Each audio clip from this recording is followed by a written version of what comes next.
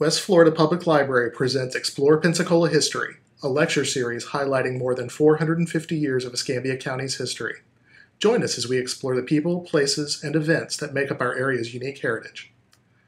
Major funding for Explore Pensacola History was provided through a grant from the Florida Humanities Council with funds from the National Endowment for the Humanities.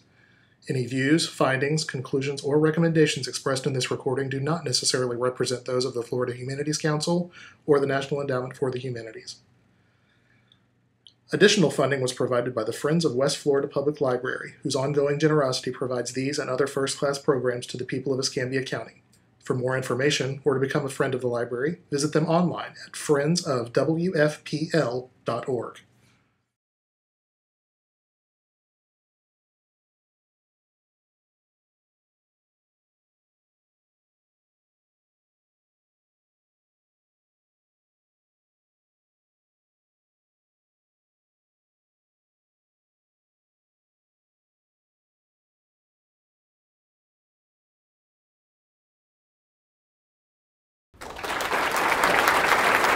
Thank you so much. I'm so pleased to be with you all tonight.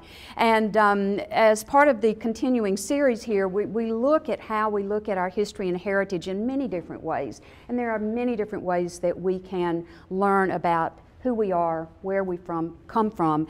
And I think part of that is kind of helping us to realize who we all are as Floridians, because many of us may not have been born here, but we certainly live in the state of Florida, and we are today Floridians. And we do not just spring onto the landscape with no heritage attached to us. We come and we live in a community that has a very rich cultural heritage.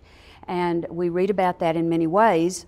Today, we're going to talk about what we can discern from the cemeteries that we have, from our historic cemeteries. Now, the picture that I'm showing you up here is from over in Purdue Hill, Alabama. It's over on the Alabama River.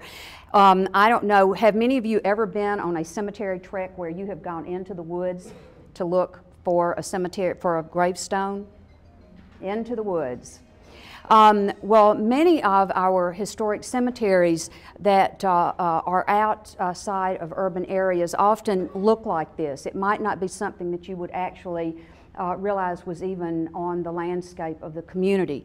The little town that this was associated with, Claiborne, is no longer on the historic landscape. But the funerary architecture that is within this little wooded patch of ground is rich in meaning, and it reflects the lives of the people that lived in that community from about around 1820 until about 1845, 1850. And so it, like many of the cemeteries that we have on the funerary landscape of our communities, contains a lot of information.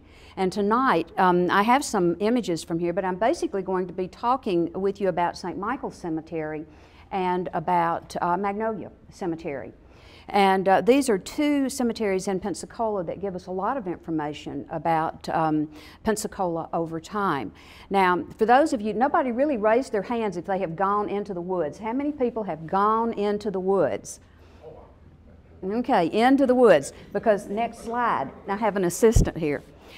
Before you go into the woods, I always like to start this, because before you go go any place, if you are someone that's out gathering information from cemeteries, there are a couple of things that you just want to remember. So this is just like our upfront little blurb for safety. First, you do want to have permission if it's not a public site like St. Michael's or like Magnolia, but it is, say, in an isolated area. Often it's surrounded by private land. So you want to have permission before you go over somebody's fence and into their cow pasture. And so you want to make sure that someone knows where you are going, that you have someone with you, that you've got your cell phone with you, that you're dressed appropriately. This is not the time to have on your Birkenstocks and your flip-flops. You want to have on tennis shoes and have on pants so that you are not in a position of hurting yourself. You also want to take appropriate equipment. You want to leave the Clorox bottle at home. You want to leave the shaving cream bottle at home. You never want to apply anything to the surface of a stone to get information. You want to take a photograph of it, and there are many guides that will give you a good way in which to do that. But you never want to leave a trace that you've been there. You do not want to do harm. You want to gather your information. Do not lean up against something and knock it over and break it and have it fall on your neighbor's foot. So you want to, in going into a cemetery, be very aware of your surroundings and record your information, but leave no trace, just as you would if you were hiking in our national parks. Let's go to the next one.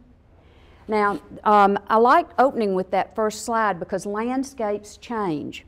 And what you're looking at here, we're going to look at landscape change in Pensacola. When the area around St. Michael's Cemetery, and you can see it right here, it's a little postcard, and here is St. Michael's Cemetery. If you'll notice, this is surrounded by vast urban development.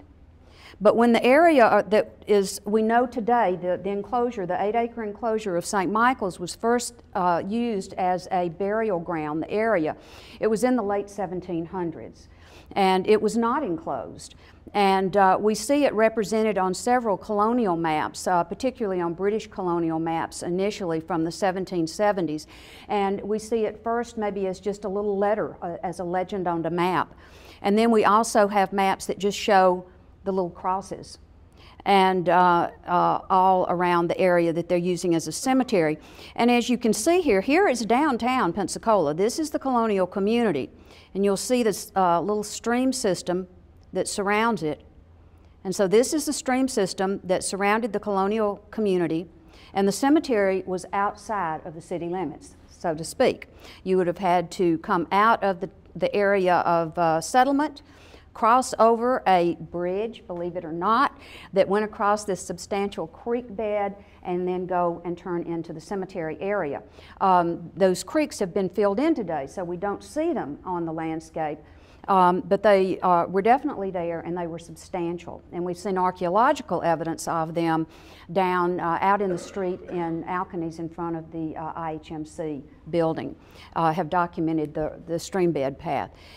So in order to get to the cemetery, you would have been outside, you would have gone outside of town.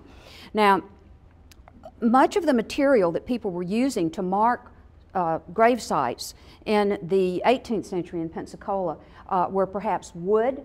Often you would see wood crosses that were used in these early sites. Nothing like this survives in our climate. You all know what happens to anything wood attached to your house or your yard. So wood does not survive very well. They were also using bricks a good bit because we did have access to clay. But we don't have any marble here. We don't have any stone quarries in our area. So they would have been using what they had, which would have been wood, and it would have been brick. And often we see the wood deteriorates and no trace remains of that. Bricks often crumble, and they're often recycled into other uses. So people would have been burying their dead outside of town and likely marking them in ways that did not leave a permanent footprint. But definitely, oh, and by the way, this is Bio Chico over here, just to give you a little reference. This is Bio Chico coming up, and so what you're looking at here, we're moving up North Hill. This is the North Hill area up over here, and so the cemetery's right at the foot of North Hill, right outside of town, and you can see there's several little paths that run along, and this all comes into play. It's not like you're going to have a quiz, but we do have a slide where we're going to be looking at those. Let's go to the next one. We have had great success at the Archaeology Institute in reconciling the colonial landscape, the colonial maps that we have, to our modern landscape. And we have a great deal of success down in the colonial community down here because they were divided into lots, and it was a very specific survey. Once we get outside of town, it gets a little bit squashier, so we're not quite as pinpoint. But I pointed out the little creek bed. What we're looking at is the modern city, and you're seeing an overlay that shows where the stream was that surrounded the colonial town. You're looking at this street coming out right here. This was, for the British, this was Charlotte Street. It then became Alkanies. Here's crossing a little waterway right here. And you'll notice what you have here are roadways, and these go over to the east of town, most of them over to Bio Tahar, where there were some brick kilns. And then you'll notice all those little crosses that we were talking about. This is the approximate area on the modern landscape where all these little crosses should be. The little E you see here, in 1778, this is the spot that was marked by the British on their maps as the burying ground. These crosses are from a 1781 map. Now you may say to yourself, where is this on today's landscape? The early colonial cemetery that we see here likely had been long gone from what the visual landscape between the British, the Second Spanish, the early American. Things fade away. Also, it was not like people had access to these early colonial maps from the get-go when they were doing urban planning in Pensacola. So it's not been until about really maybe the past 20 years that we've had really good access to the colonial maps that tell us these things. So we don't have any indication of burials in this area from anything that we can find that has to do with urban development associated with building the Civic Center, putting in the interstate, but certainly there likely are burials outside the perimeter of what we know of today as modern downtown Pensacola's St. Michael's Cemetery. Now you can see the 8 acres that is the cemetery today is dotted in right here, but you can see a larger green square. And when St. Michael's was first actually delineated, when they actually surveyed it in 1810, and they set aside 25 acres for a burial ground. And of course what we have today in here is Aragon, and this is the Tech Park up here. Now we've done extensive archaeology in the area over here as this parcel of land was being developed, and we've not found evidence of burials over there. So it may be that they just were really planning ahead with what they were doing, but primarily what we're seeing are burials in this area. And while there will definitely be burials outside this area, this is what we have today that remains of that initial burial ground that was laid out in 1810 as a formal enclosure of what was being used as a burial ground.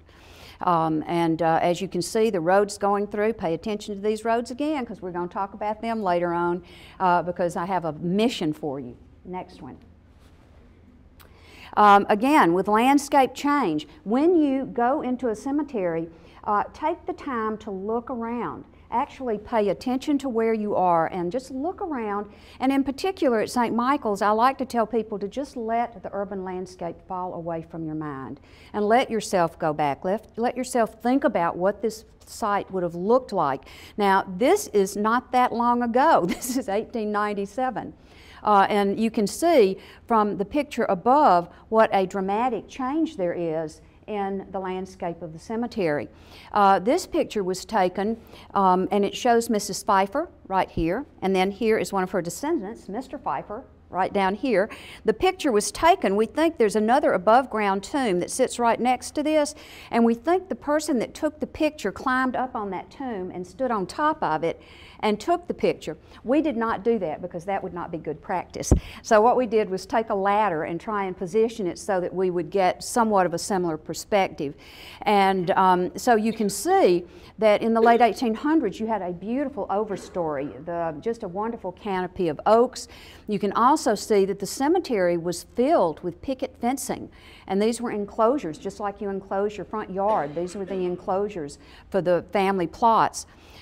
Styles change over time, and so while we see part of the original fabric, if you'll notice right here, you've got a marker right in here and you see the down here, you can see the above ground tomb here, and it's just peeking out right here. Up here, we see this marker, and it is right down here. And, but what has changed about this? You know, there's not one picket fence in St. Michael's Cemetery. There's nothing that survives, and that's why these photographs are very important to us in documenting sites, because they give us a view over time of changes, and they help us keep up with things that might not be on the landscape. And of course, the picket fencing is one thing. And one reason the picket fencing fell away is because we saw the introduction of a new style. Now, we all know, both men and women alike, that we are not likely wearing the same style of clothing that we wore when we were teenagers. Styles change over time, and we adapt to those stylish changes. And that's happened in the cemetery as well. One of the changes we see is the introduction of metal fencing. So once you see a trend that goes toward, let's get rid of those picket fences and get us cast iron fencing. That is the new hot thing. And so we see a big change. So in St. Michael's, we have many examples of the cast iron and molded iron fences, but we don't have any of the wood that remains. Let's go to the next one. Also, when you're walking, don't just look at the funerary landscape in terms of what the markers are. Again, look all around you.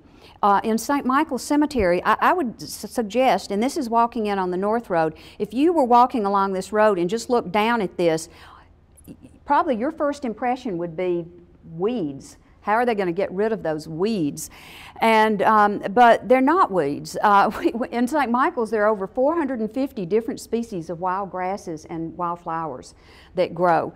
And oftentimes people have talked about, let's turn these into parks. Let's make our cemeteries parks. You don't really want to do that, because what matters about St. Michael's is that in the heart of the urban environment, we have 8 acres that, while it has been disturbed in terms of interments, it's not been disturbed like the urban environment outside of the cemetery. So this is probably one of the last places we have in the city where we can identify species that were growing here when Europeans came.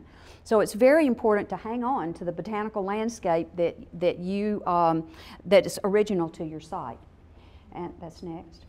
And just to give you another insight, they're often introduced botanicals. Just like styles change in cemeteries, people say things with flowers. And in St. Michael's, we have over 80 clumps of a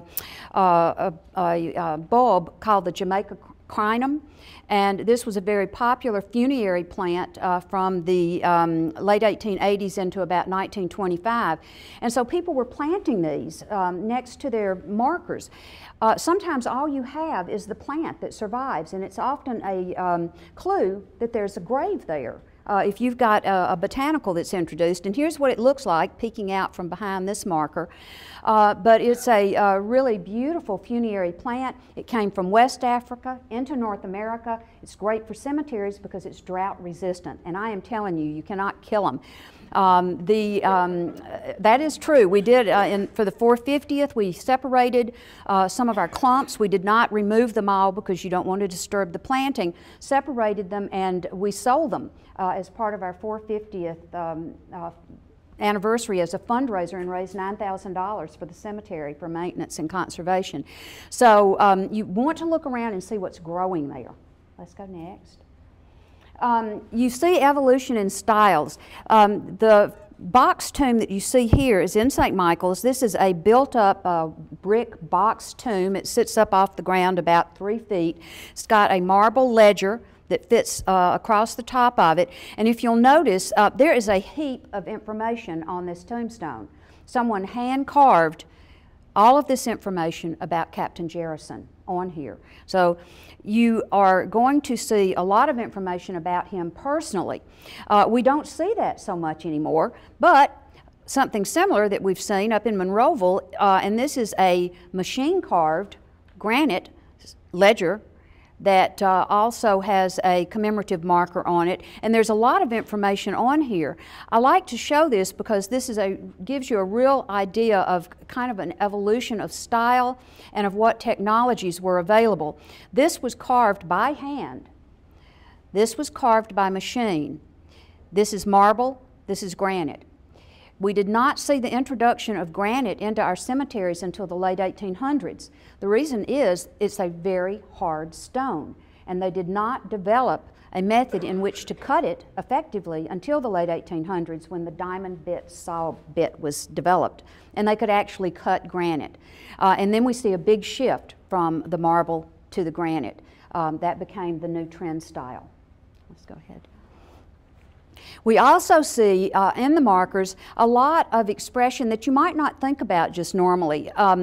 when you go into a cemetery, and if you're a genealogist, you're often looking for the name, you're looking for the dates, maybe you're going to find out something about where they were from, but you are looking at a name. Here we have a good bit of information because we also have, it's almost like a little secret language that's going on in the cemetery. Again, we start to see in the early Victorian period almost like a quiet little secret language of flowers and symbolism. And so when you are in the cemetery and you see swags of flowers, there is a meaning to this. For Fanny Dade, she has a whole drape of flowers here, and that really translates into love and beauty. So there is almost like a word and then a translation for what it means in the Victorian expression that we see. Again, she has a marble marker. She's 1848. We're going to see a shift in style when we come over here. We've got 1905. And what you see here is a combination of marble, hand-carved marble at the top, and then we've got granite. And this is a really wonderful marker in St. Michael's Cemetery, and it's also a wonderful story of the American you made it in terms of pulling yourself up from and building your life in America. This gentleman is from Italy. He came to America as a young man, and he started off pushing a push cart of fruit and vegetables on South Palafox Street.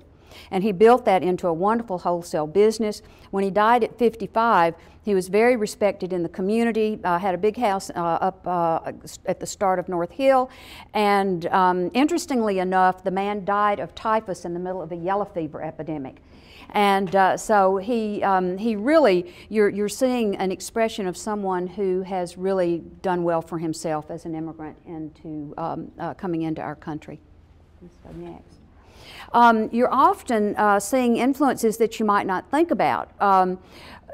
The obelisk that we see just dotting the landscape, and you'll see them in almost every cemetery that you go to, was really inspired by Napoleon's Egyptian campaign. This became a really wonderful expression for Europeans and Americans alike. And I like using this one.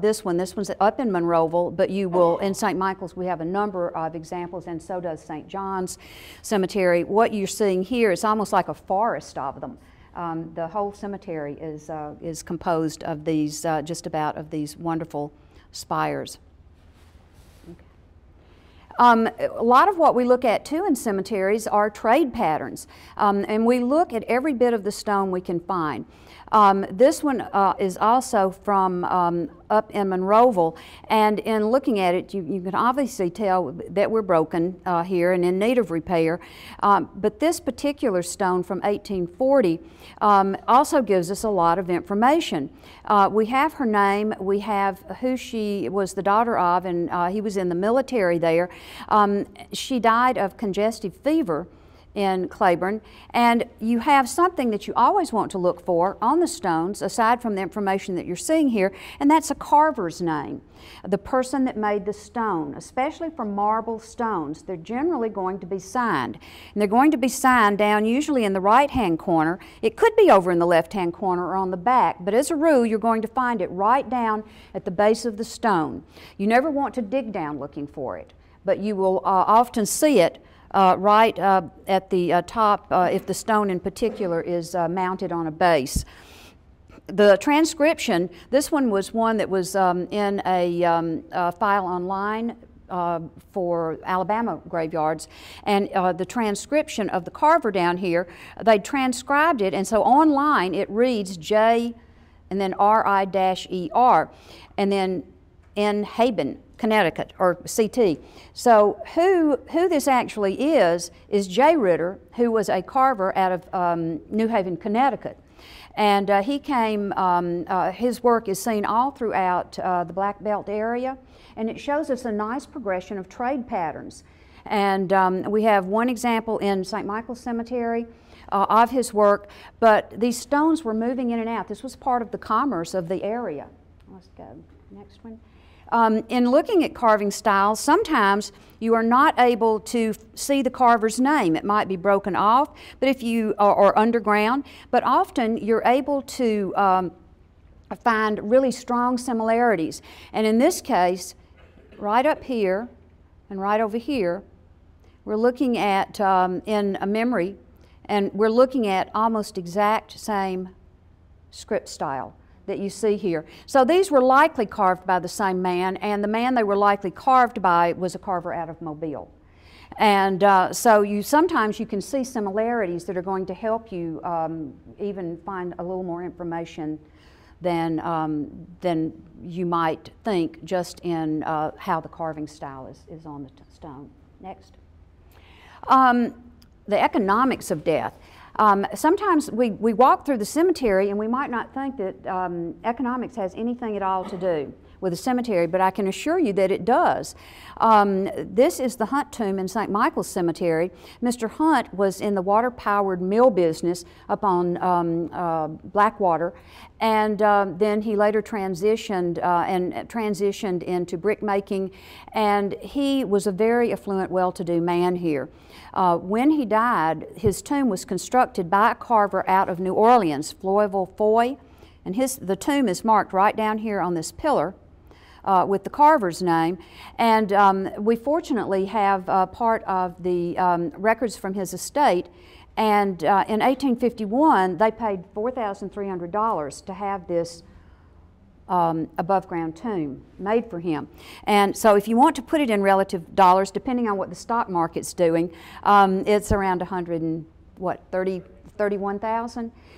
So if you stop and think, this is one site in St. Michael's, think about 8 acres of marble and stone. And what you're looking at is actually a very big collection of funding in one spot for almost all of these cemeteries. Next. You're often able to find on tombstones things that you also might not think so much about, and that would be perhaps what the person died of.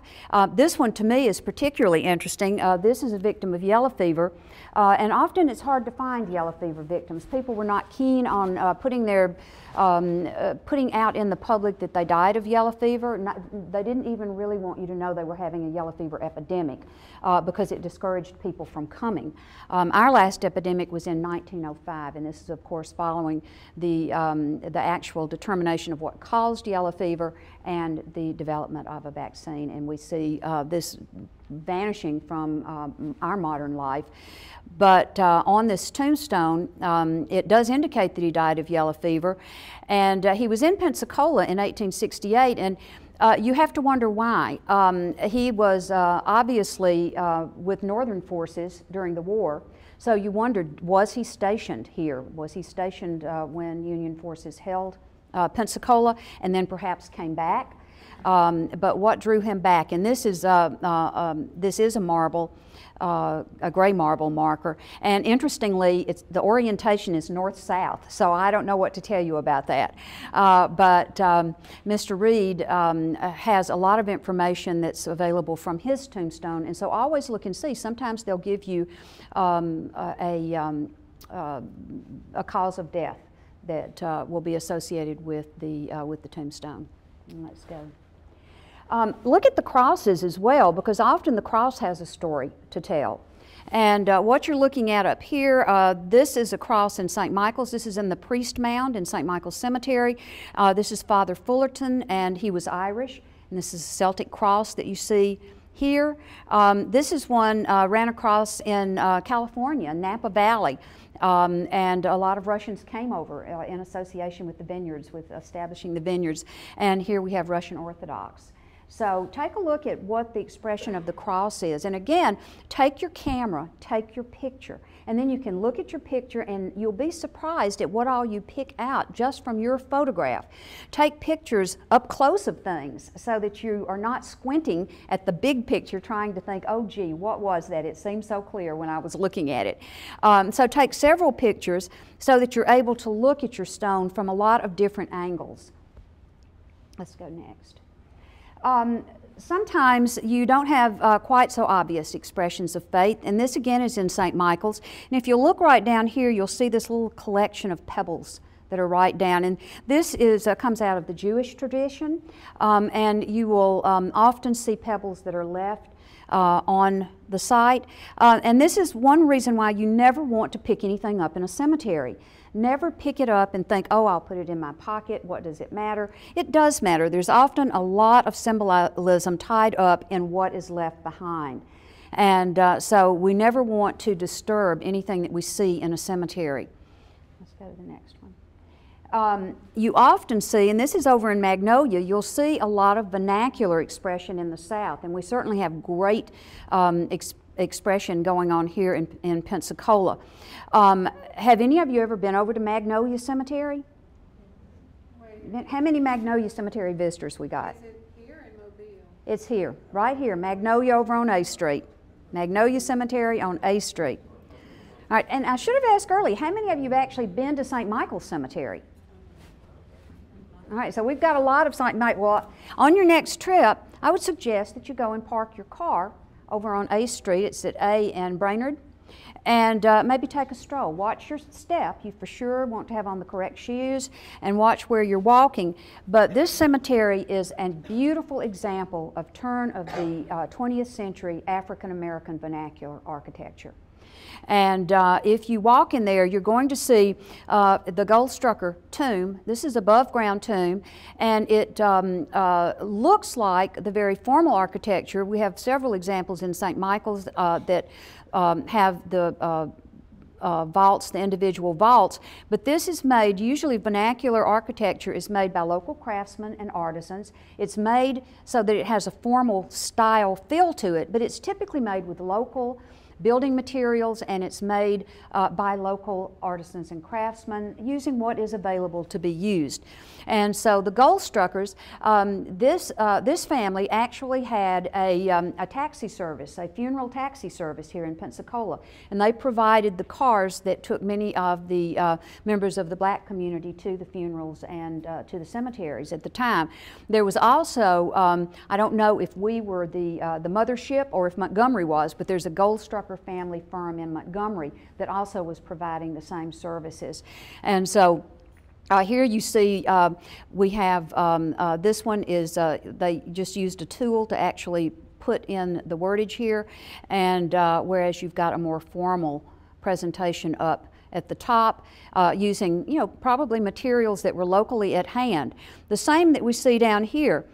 This is, they might not have carved flowers on this tombstone, but if you look right up here, you have this wonderful expression of a flower right up here. And right down at the bottom, not sure what this is. It looks like a T, so I don't know if it's the letter T for their name, but it is a, this is a, it's got tiles, it's using tiles and what could have even been bathroom tiles, kitchen tiles that we see worked in here.